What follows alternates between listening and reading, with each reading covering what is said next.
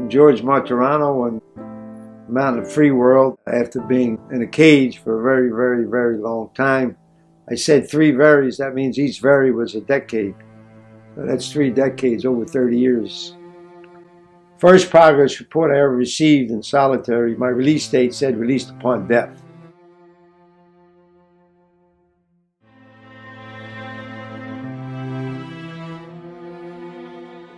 Nicodemo Styrofoam comes into play in 1981 and really changes the face of organized crime in Philadelphia. Everybody wanted to thump their chest and say, I'm the toughest guy on crime. End of story. Nicodemo Little Nicky Scarfo headed back toward Philadelphia, where he's alleged boss of the Mafia. And law enforcement officials are bracing for the next episode in a mob war that has left 18 men dead in the last 4 years. You know, George's father was apparently allegedly involved with the mob. That spilled over into his case. That should never have spilled over into this case. To go in front of Judge Hannum on an open plea with no agreement, you had to be out of your mind. That was all coordinated in the back room between the prosecutor, my lawyer who sold me out, the judge, Washington. They devised this big plan that the only one that could bring down the Philly mob was me, and they had to break me.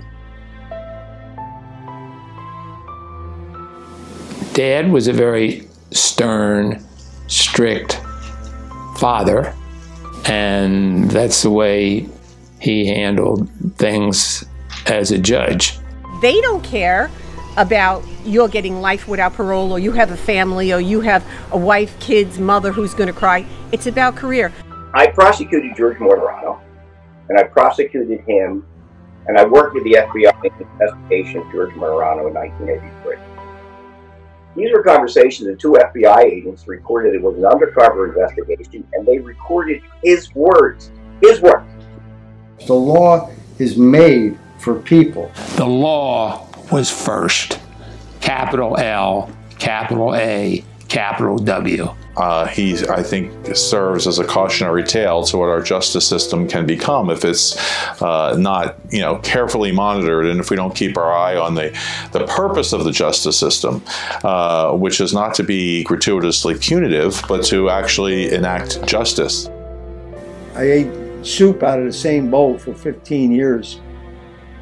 I had my initials carved in the bottom of the bowl. I really liked that bowl. I saved it a few times during shakedowns because it was a ceramic bowl. And when you get the prison shakedown, they handcuff you and they take you out of the cell and they shake the cell down, the whole cell block, and they'll confiscate things that they think that you shouldn't have. So I saved that bowl more than once. I had to try to retrieve it, go talk to the guard, So I gave the bowl to a friend of mine. I said, every time you make soup, a meal, when you get to that bottom, you see my initials, that's hope. I said, when you see GM, I said, you can keep going. I said, this bowl is going to make you make it.